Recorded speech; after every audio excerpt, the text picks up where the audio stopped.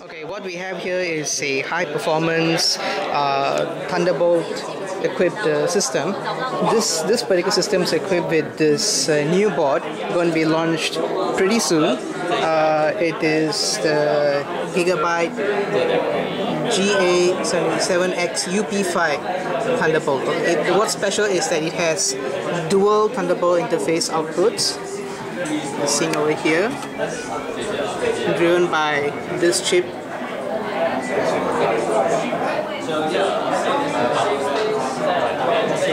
And it's going to be out later in June.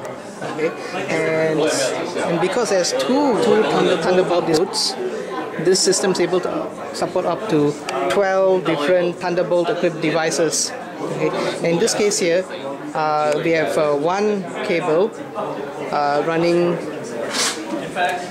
two Thunderbolt equipped NAS drives running our I/O meter test benchmark, and yes, we're having an output of 600 over megabytes per second.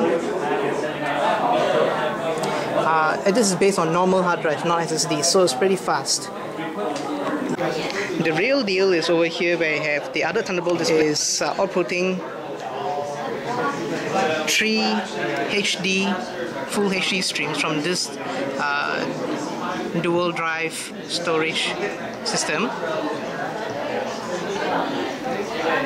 It's 3 discrete 1080p clips being mixed, and it is very smooth. It's as smooth as it running over a local RAID setup.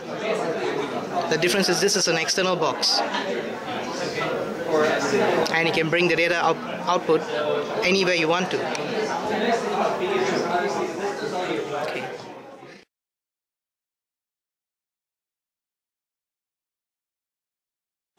SSD first. Okay, so now we'll try the local on SSD. Let's try local first. Sense quick. Okay, we're trying the local. So this is just a single stream being output, yes, recorded onto a local SSD hard drive.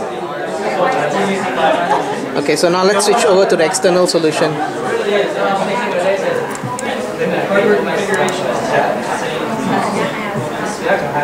Now only one screen. It's like 3 files on the same time. Yeah, 3 full HD clips being mixed via this external Thunderbolt solution.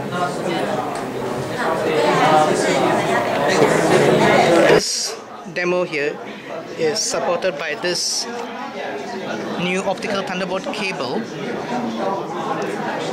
so you can have your systems, devices, storage, everything much further apart. This spool of 25 meters costs about US $500. It's a sample. It's not yet mass manufactured yet. And this is why you have this connector here, which is pretty long, because there's a converter from optical to electrical.